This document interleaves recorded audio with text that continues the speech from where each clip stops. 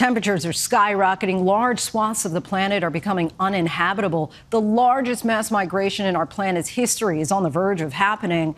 But what if there was a way to stop it all and cool our planet? Would humanity try it? And what would the consequences be?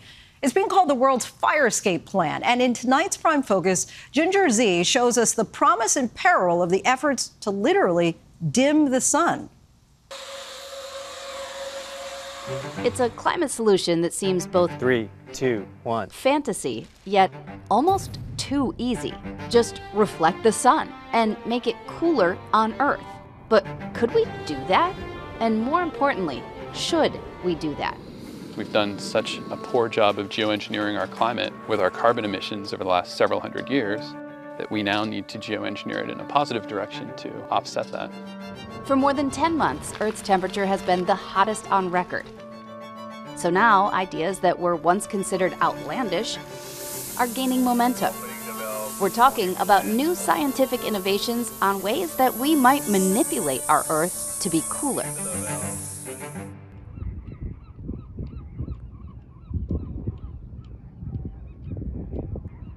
On the east side of the San Francisco Bay, on deck the decommissioned USS Hornet, scientists from the University of Washington and a group called Silver Lining are giving us a glimpse at a first-of-its-kind outdoor study meant to develop a technology called marine cloud brightening. Woo! Chilly up here. Good morning. Good morning. Hi. This is Command Center. What's happening here? We're just discussing the weather condition of the day to pick up the data that we are trying to measure. Here, they're blowing tiny particles of salt water into the air. In position. Liquid check. So someday, we may be able to intentionally cool the Earth. Air on. 15%. Opening the valve, 20%. There is the plume. There's the plume. We can see it. Yeah.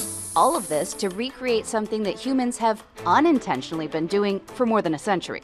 If you look at satellite images, you can see where ships go over the ocean. The sulfur they're producing from their engines produce small particles in the atmosphere and often leave brightened cloud streaks. We call them ship tracks. What we would be doing is making a clean ship track out of sea salt. While this experiment is super small and not meaning to brighten clouds yet, this is how it would work. Pressurized air mixes with water and salt concentrate. Then that salt water blows out of the head of a device like this and goes into the atmosphere. The perfectly sized sodium molecule gives already existing stratocumulus clouds a boost, helping them attract more water. More water can make them brighter. When those clouds are brighter, they reflect more sunlight, which can cool the temperature at the surface. Can it go to scale? These things are really far from scale. It would be hundreds of millions potentially that you'd have to do? It would be billions, Billions, for sure. Yeah. Billions of dollars for something that will not help everyone. Marine cloud brightening's impact will be more local. The first question I get is, what does this mean for where I live, for my community, for my region, for my country? What will the impacts look like for food security, for water security, for extreme events? More often than not, I don't have an answer. And that's because we haven't really seen sufficient research into impacts. Silver Lining agrees. More voices are needed in this conversation on top of expanding the research. There is a risk that if we do not do this right, with the right partnership, the right collaboration in the Global South, it could end up becoming knowledge that is solely held in the Global North. Marine cloud brightening, though, not the only form of solar climate intervention. Something as simple as painting a parking lot or roof white. People are even talking about putting mirrors in space to actually reflect the sunlight. And then there's something called stratospheric aerosol injection. So for example, humans might decide to put little aerosols, which are just tiny particles that fall slowly up into the upper atmosphere, where they would stay for a year or two, and they would reflect a little tiny bit of sunlight, like less than 1%, back to space.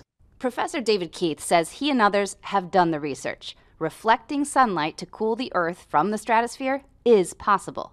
Think about the fact that 1 kilogram of sulfur in the stratosphere can reflect as much sunlight as 1,000,000 kilograms of carbon dioxide trap as heat in the lower atmosphere. So there's this huge leverage. The big questions are all about who makes a decision, what the risks are, what the benefits are. It's that part, not knowing the full extent of the risks, that has a lot of people upset that it's already happening. I think it's completely unacceptable and absurd that this is actually happening. I think the challenge is when you try to do research well and you try to build governance frameworks, maybe it moves a little bit slower.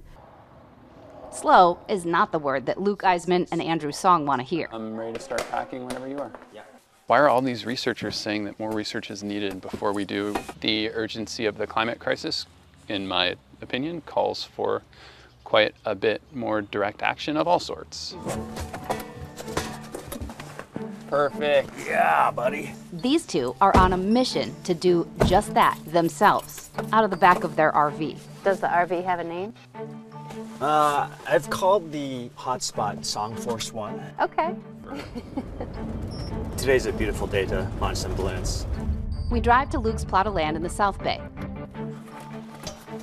Andrew and Luke run a company called Make Sunsets. I designed and then 3D printed a nozzle for this that lets us just hook the balloon directly up. Selling what they call a cooling credit. People pay them to inject sulfur dioxide into the atmosphere. The goal is to get it up to 66,000 feet.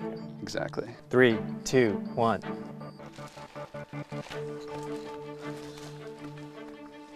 The team says they can track that sulfur dioxide. The goal? Getting it to fly above 60,000 feet, all the way to the stratosphere. That's nearly double the height that commercial airplanes fly. Once in the stratosphere, the balloon pops, and the sulfur dioxide is released. All those sulfur dioxide particles mix and spread. Each molecule reflects the sunlight. Put enough up there, and you could essentially dim the sun. We're using sulfur dioxide. It's very well understood because volcanoes have emitted it for millennia. What are we looking at to make a dent? If you wanted to cool the Earth, say 0.5 degree centigrade, you'd want to put 1 or 2 million tons of sulfur into the stratosphere every year. Make Sunsets has, in total, put less than 75 pounds of sulfur dioxide into the stratosphere over the last year. What do you say to a critic who would say what they're doing is negligible and it's just a stunt? It is negligible. Everything's negligible when it starts. If it was a stunt, we would have done it once and stopped. And if it's negligible and it's a stunt, then they shouldn't care. But people do care. In 2023, the White House put out a report highlighting the importance of researching solar radiation modification. With pushback growing, some states, like Tennessee, are even considering laws to ban solar geoengineering. We're not going to allow injection of chemicals into the air in Tennessee. I want people to know that this conversation is happening. I want them to know that this idea exists. Suchi Talati is fighting to make sure that the people most impacted by climate change have a seat at this table. The idea that someone individually or unilaterally would make that decision for the rest of the world is unacceptable to me, especially when that's coming from the perch of privilege, because that's what colonialism is. We have constructed entire economies and agricultural food output systems based on how these systems work. And so when we think about solar geoengineering interacting with them and potentially disrupting them, people get really scared. But at this point of our climate crisis, isn't it risk versus risk? The CO2 from our past emissions is in the atmosphere, and it's causing real harm to humans today. Solar geoengineering could reduce some of that damage in the future, and solar geoengineering will bring its own risks. 3, 2, 1. Despite the controversy, Luke and Andrew say we don't have time to waste. Sorry, I'm kind of teared up because I'm thinking about my kids. It's something that, like, I hope more people learn about this, and they do the research. I think people's minds will start shifting. We are in a nonstop carbon party.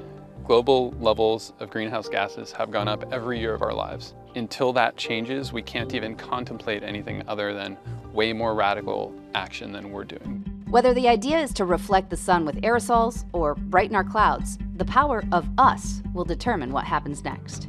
Solar geoengineering, from my perspective, was never an idea to solve climate change or address the actual problem, but we also don't have a lot of ideas right now on what to do around impacts. And so when we look at the core of the problem, emissions, the fossil fuel industry, we absolutely need to get to net zero, and that is the priority.